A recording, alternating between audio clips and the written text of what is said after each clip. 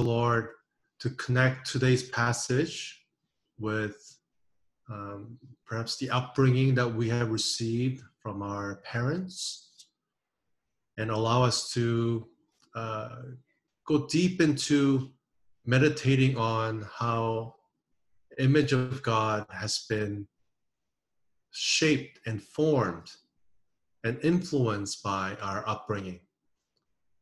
And maybe there's a place of healing that needs to happen. So let us pray that God will open up our past in the light of the passage that we'll be reading tonight.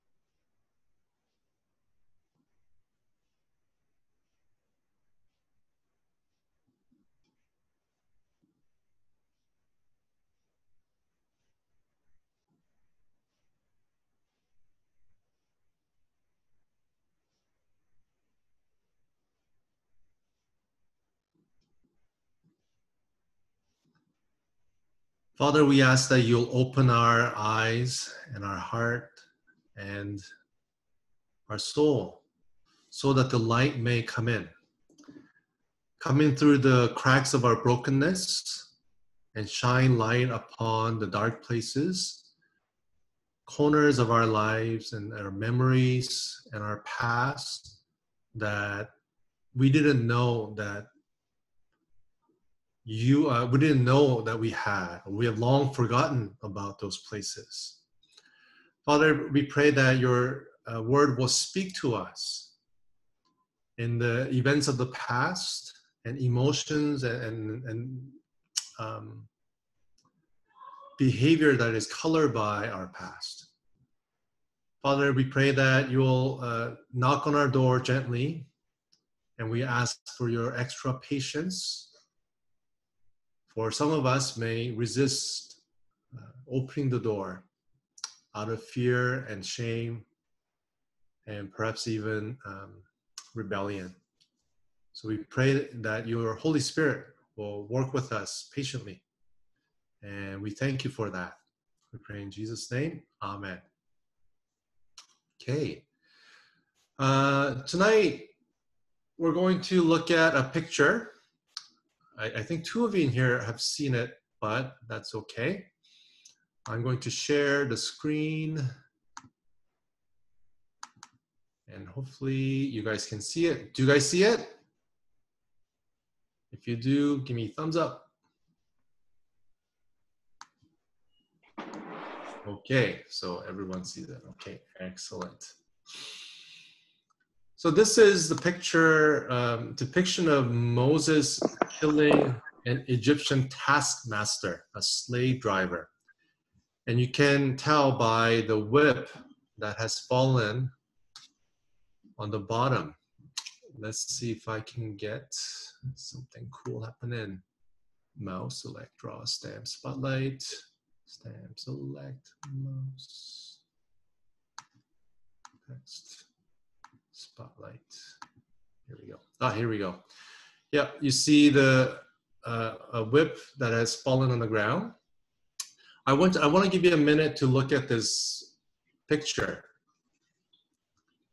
and see what you get out of that.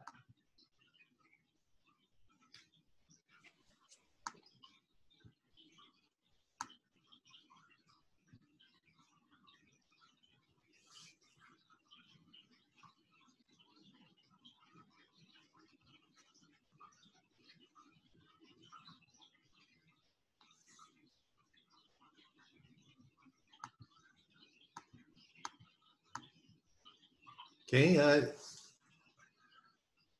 what are some of the things that you notice in this painting or this etching? I don't know if I can see your comment because I'm sharing sharing the screen, my screen with you, but please comment.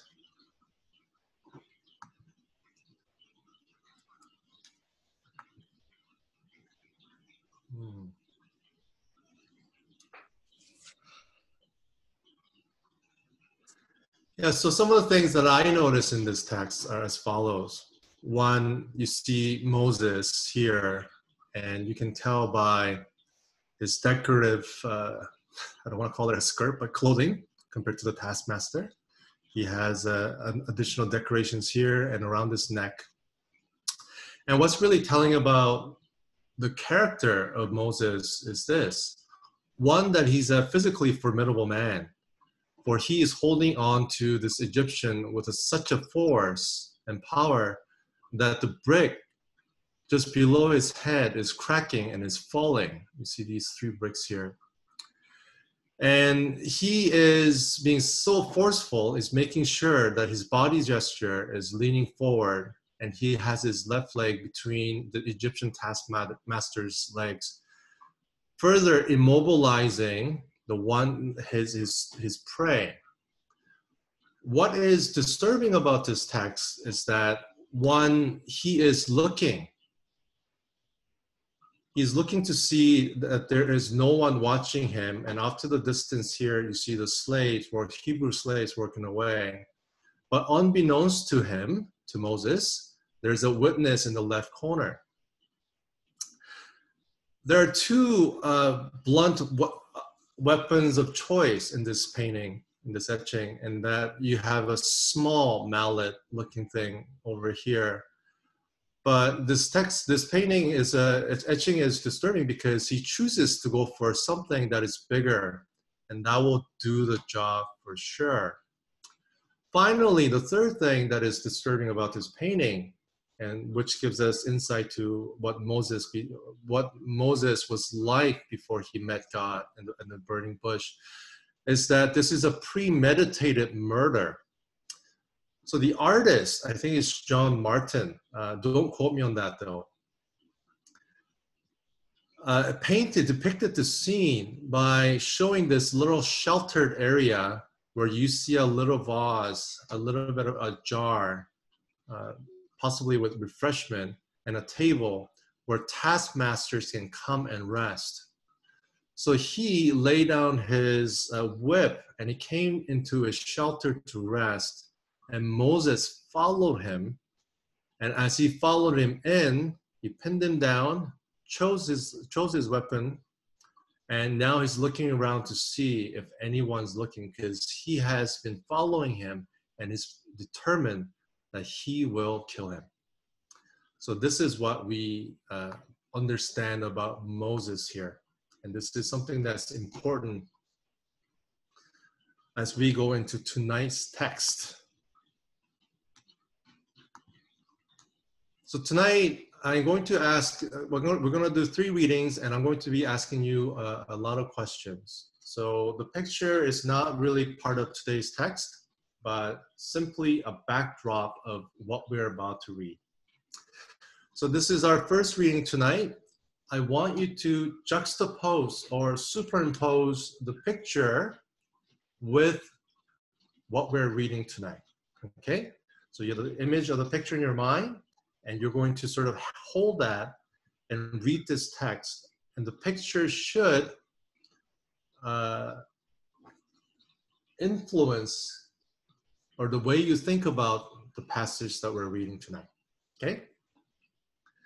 So this is our first reading, which is a snippet of chapter 3 and snippet of chapter 4. Come, I will send you to Pharaoh, that you may bring my people, the children of Israel, out of Egypt.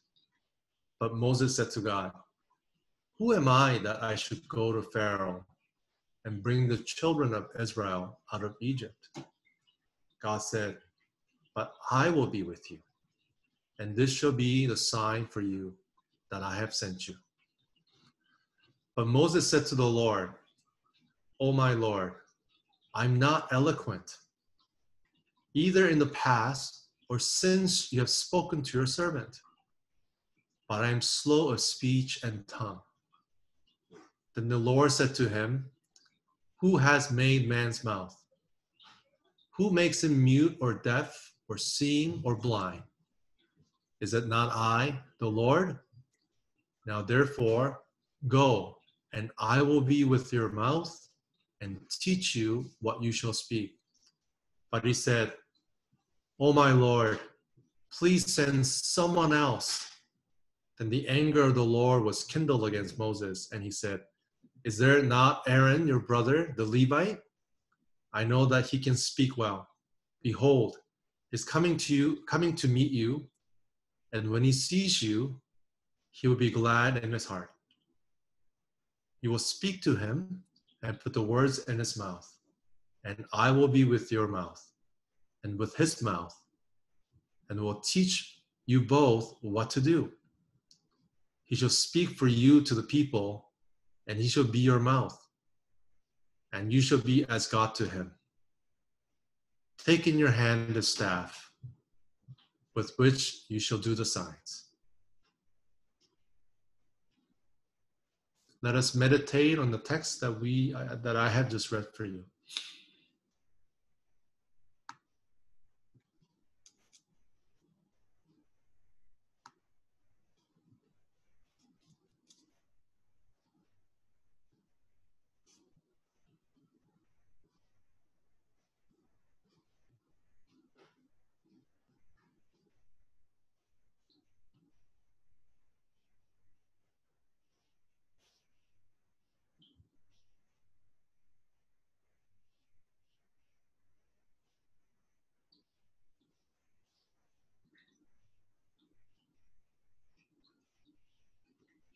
This is our second reading for tonight. And this time, I want you to pay attention to Moses' interaction with God. What is he feeling? Why is he so resistant? What are the reasons that he offers to God?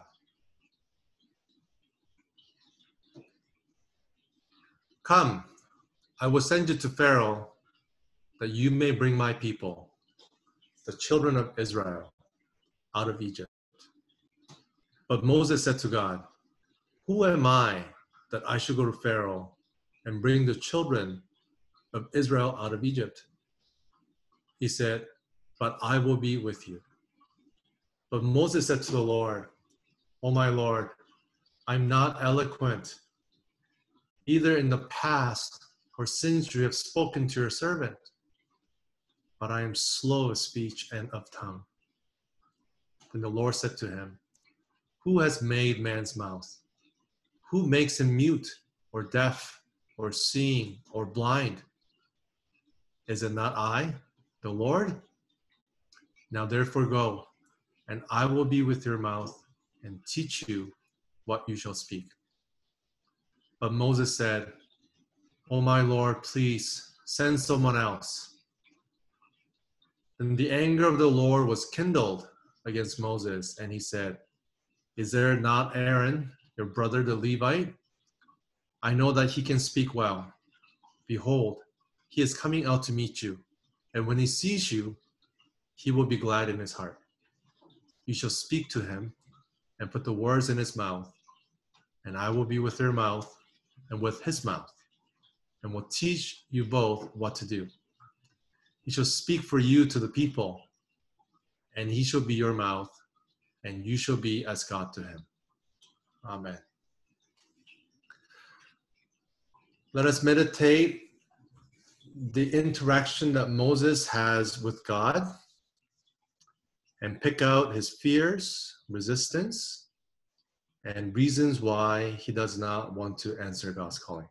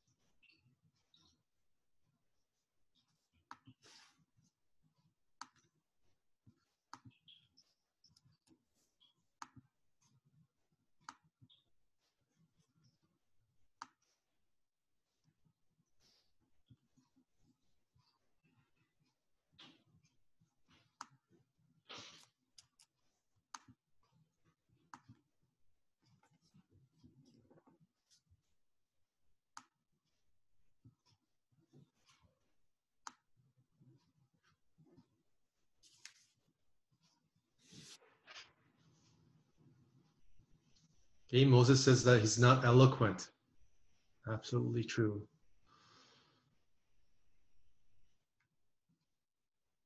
Yeah. In his lack of eloquence, he may look foolish. He lacks the decorum of a proper politician who is trained and honed in the art of debate and oration. He's slow of speech, doesn't know what to say. That's right.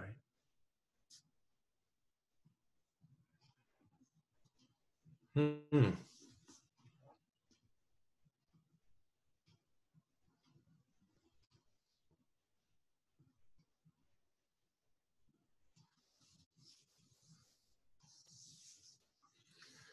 That's right. Moses picks out the primary reason why he's not a suitable person for the calling that God has made upon him, because he has to go and speak to the Pharaoh and speak to the people.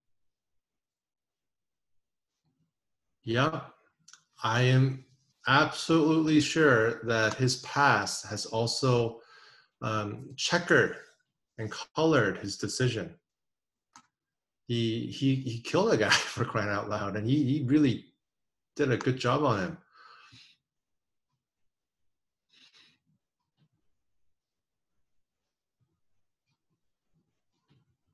Hmm.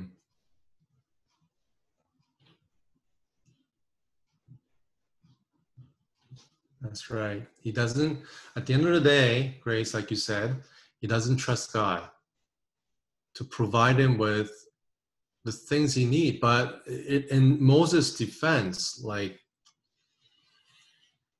I mean, would you? That's right. He's not worthy of the task, because one task that God is looking for, one quality that he's looking for, Moses lacked. But let's look at this verse again and really pick out some of the details of what Moses is saying. Okay? So I'm going to read for you one more time, a truncated reading. But Moses said to the Lord, "O my Lord, I'm not eloquent, either in the past or since you have spoken to your servant, but I am slow of speech and tongue." What are some of the details that we haven't mentioned so far? And what do you make of this text? "O my Lord, I'm not eloquent, either in the past or since you have spoken to your servant, but I am slow of speech and of tongue."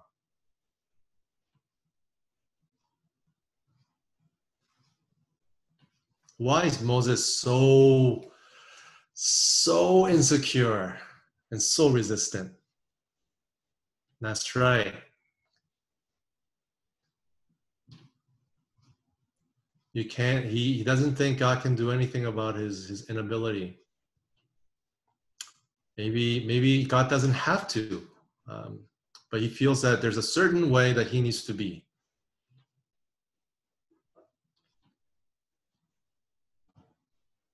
Content versus style or delivery. Yeah, I sometimes think that too. And I try to remember that when I preach myself. Yikes.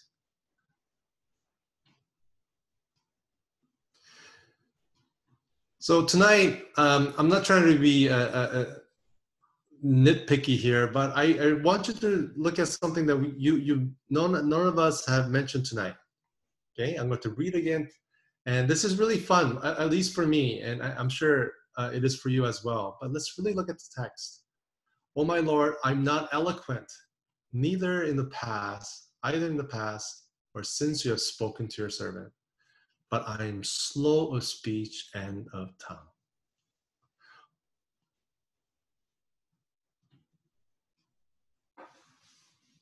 How long? Let me ask this question another way. How long have Moses had this condition of not being eloquent?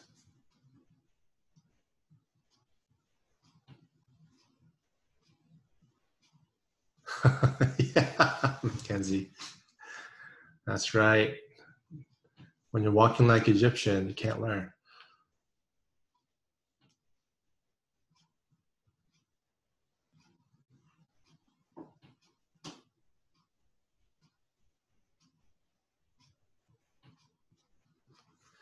Does he have a speech disorder? Some people have guessed that he has a speech impediment, which is I mean, all of these are guesses, Rachel, but which may explain the fact that he is so aggressive, like he's violent. Maybe part of that violence comes from the fact that he can't express himself.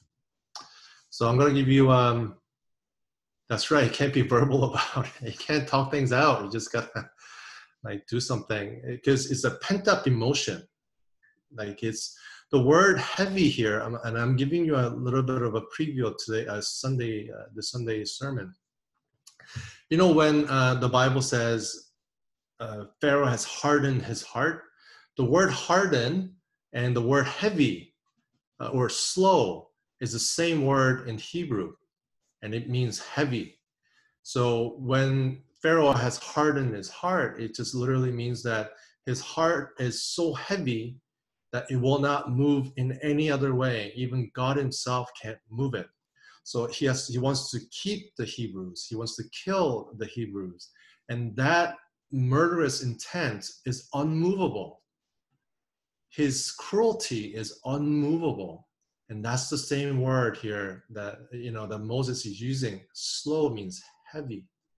His tongue is that heavy. Just like Pharaoh's heart is heavy and is unmovable by God, Moses is saying, my tongue is unmovable.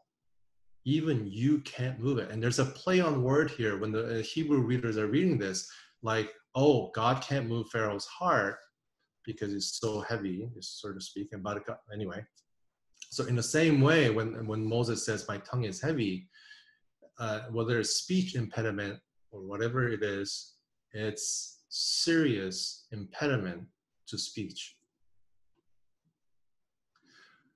So the things that we may notice here is that, one, he is not eloquent. Okay, so we got that. But how long has he not been eloquent? How long has this condition, how long has Moses had this condition?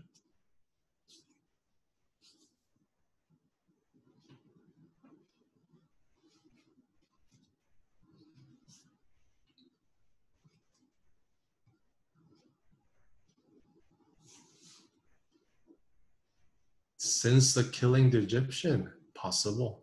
Yeah, very possible. But whatever it is, Suji, yeah, it might be all of his life. It might be since killing a man and he just feels so traumatized. We don't know. I mean, we're just guessing, and part of this kind of guessing is what excites me. And this is what makes me kind of linger around the scripture and meditate. But in the past, or since you have spoken to your servant, and there's a deliberate ambiguity there, has God spoken to Moses before? We don't know. So has God spoken to Moses when he was 20 and he's still not eloquent? Or is Moses just speaking about present condition, like, you know, you want me to talk and I'm talking now, and even now I can't speak.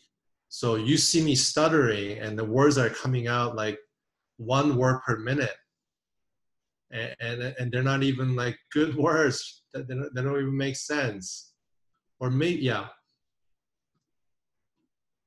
Suji, that's my next point. What do you think of the slowest speech?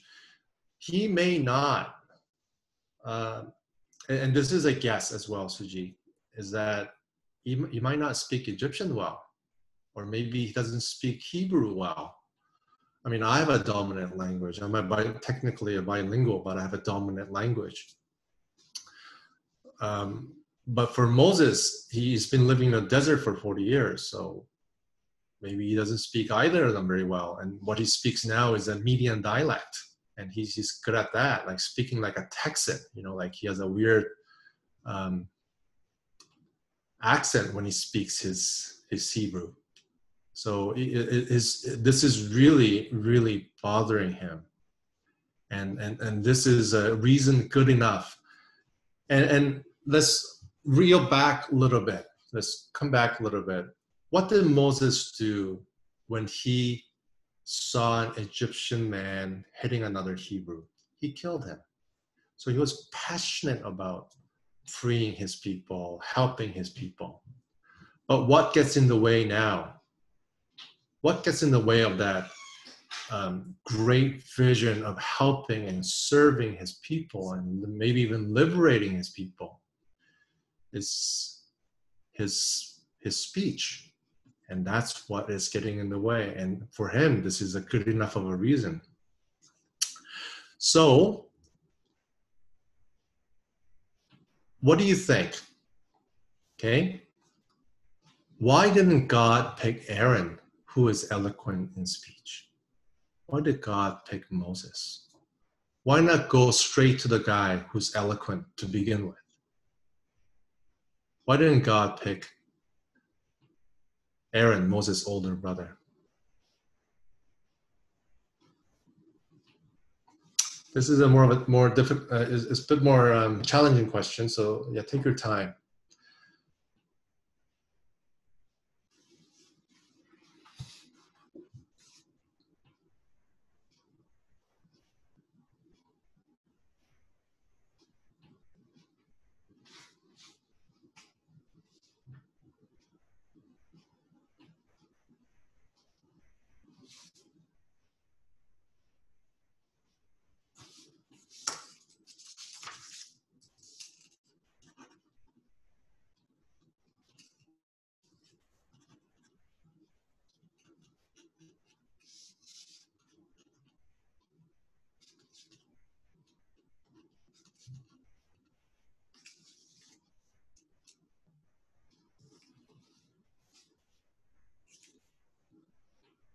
There's something special about Moses from the birth, and you're right.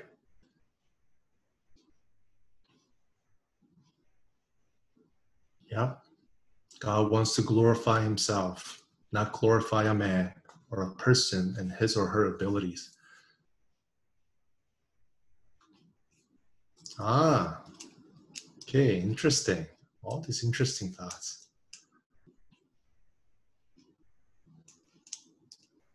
Now, Moses would be able to know that it's God's doing, but Aaron, I think, is due to his own skills. Absolutely. We don't know. We don't know if what kind of passion Aaron had for his people, but presumably because he's a persecuted ethnic group that he would feel equally passionate about, maybe even more at this point because he's living in Egypt. He wants to free his people and he wants freedom for himself and his own family. So we can sort of guess that he is passionate. So all of these things I'm saying, like, don't quote me, but these are all just conjectures and meditations. Bible is deliberately ambiguous or has omitted the details of these questions that I'm asking, or the questions that you're asking. Yeah. And this question can be brought further into why didn't God choose Romans? Why did Jesus come to the Hebrews, the Jews? And why didn't Jesus pick Pharisees who were smart and eloquent and well-educated? Why does Jesus say in his teaching on the Mount, blessed are those who mourn and hunger and thirst, and the people who are less and weak? Why does God keep choosing the broken, people who are mourning, who are hungry but can't get satisfaction, and who are poor? So this is one place where a fruitful place for us to meditate on. Why did God choose me? Is it because I'm Aaron, or is it because I'm Moses? And anyone who goes through their Christian walk thinking that they're Aaron is in for a big surprise, because Scripture teaches clearly the other way. that Scripture chose, that God chose Moses, and it's clear. He chose the lesser in some way. So this makes us think about our own calling and our own status in the kingdom of God, and how we ought to be grateful and thankful that we are all equal in the family of God. So then, the final question for second reading is that, what does this tell us about God, who calls someone like Moses and not Aaron?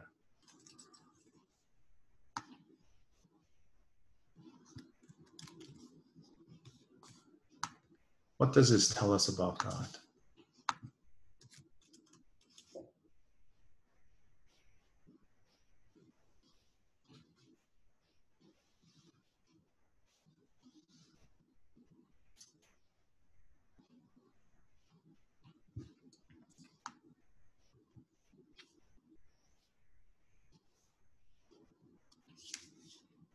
Yeah, God doesn't see what we can do, and that frees us to have a genuine relationship with God, even in the midst of our failures.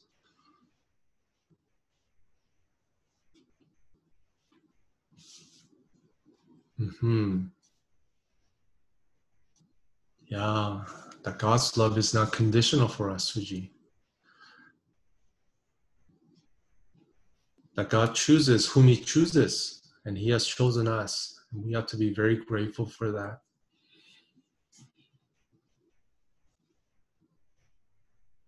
Okay, this is a final reading for tonight, and I believe I have one more question after that. Okay.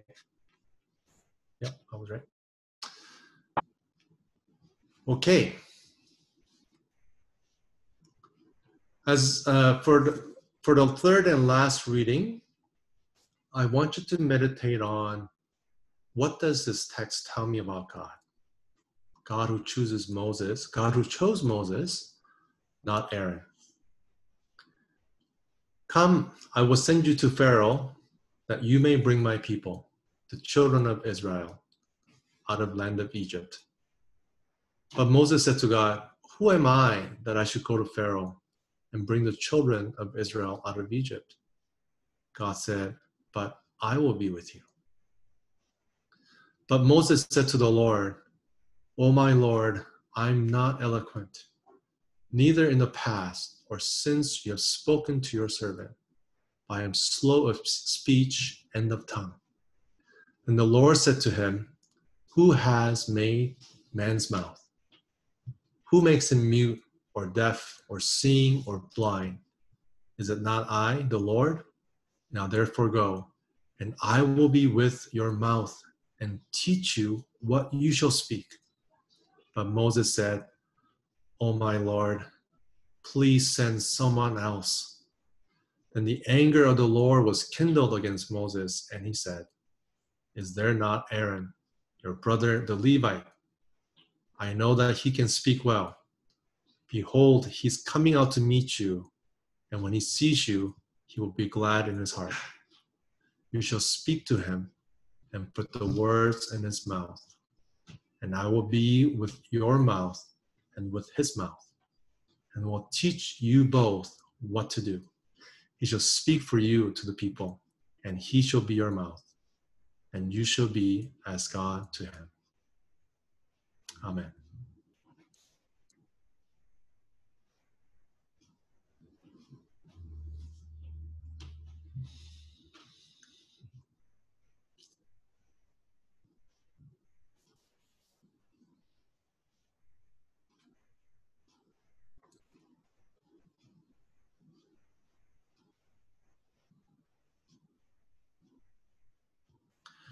What do you notice about what God had to say to Moses?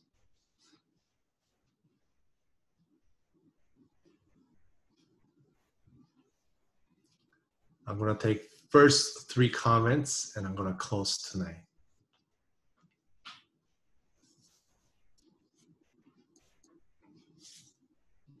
God is accommodating. Come as you are.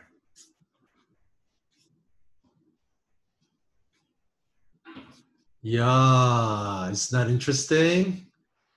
That God doesn't say, Moses, you will be, golden tongue preacher from now on. Yeah, God doesn't want He wants Moses as he is. God is dependable. He has detailed plans, but he won't give Moses what he wants. And that's what's puzzling about this God that we worship. And God doesn't give up. Okay.